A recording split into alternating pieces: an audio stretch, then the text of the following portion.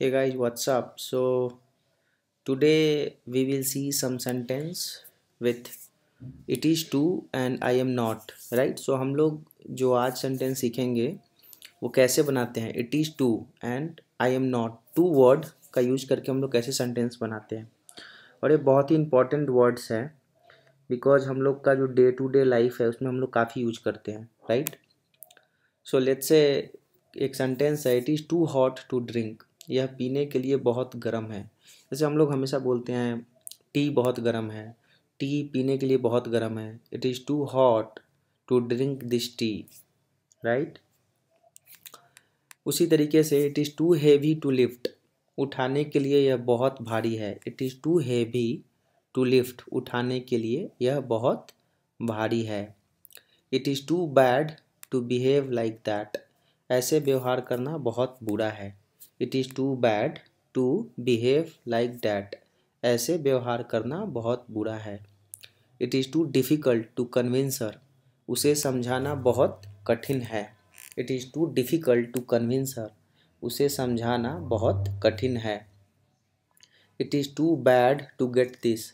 इसे पाने के लिए यह बहुत बुरा है। इट इज़ टू बैड, यह बहुत बुरा है, टू गेट दिस, पाने के लिए। इसे पाने के लिए यह बहुत बुरा है। It is to cold to drink. यह पीने के लिए बहुत ठंडा है। इट इज़ टू कोल्ड, यह बहुत ठंडा है, टू ड्रिंक, पीने के लिए। मतलब यदि आपको ठंडा पानी नहीं पी पा रहे हैं तो आप बोल सकते हैं it is to cold to drink. Similarly हम लोगों का जो सेंटेंस आई एम नॉट से हम लोग सीखेंगे कि आई एम नॉट का यूज करके कैसे सेंटेंस बनाना चाहिए। सो I am not aware of that. मुझे इसके बारे में पता नहीं है। I am not aware of that. मुझे इसके बारे में पता नहीं है। I am not a slave to them. मैं उनका दास नहीं हूँ।